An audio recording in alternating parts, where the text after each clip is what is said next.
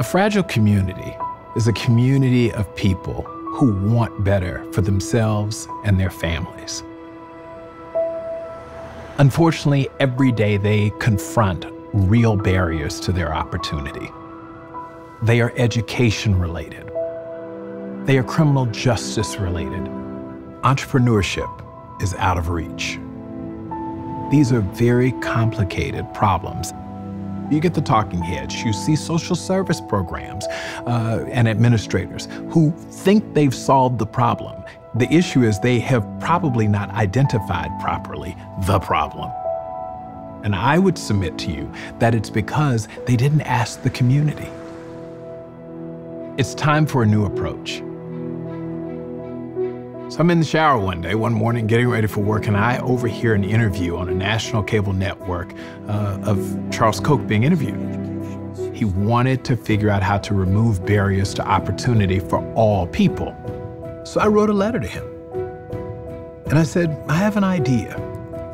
We at the Thurgood Marshall College Fund think that we can play a role in helping remove barriers, specifically working with faculty and students on historically Black college and university campuses. Within 2 days, I received a call back from his foundation. We both believe that there are tremendous obstacles and barriers for a significant portion of the population.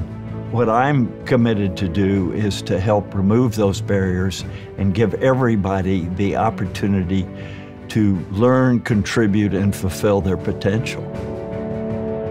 This partnership will initially focus on 3 areas: education reform, criminal justice reform, and entrepreneurship. We have to start by listening to the communities. Gallup's TMCF Koch Opportunity Index is a first-of-its-kind polling tool that's going to go to members of fragile communities and ask them, what are the obstacles to you achieving the American dream? So once we've collected these insights, we've got to do something with them. At the core is a research component. The Center for Advancing Opportunity is an institute which will have several campus-based research centers where HBCU faculty and graduate students and even undergraduate students will study the findings and begin developing new and innovative solutions.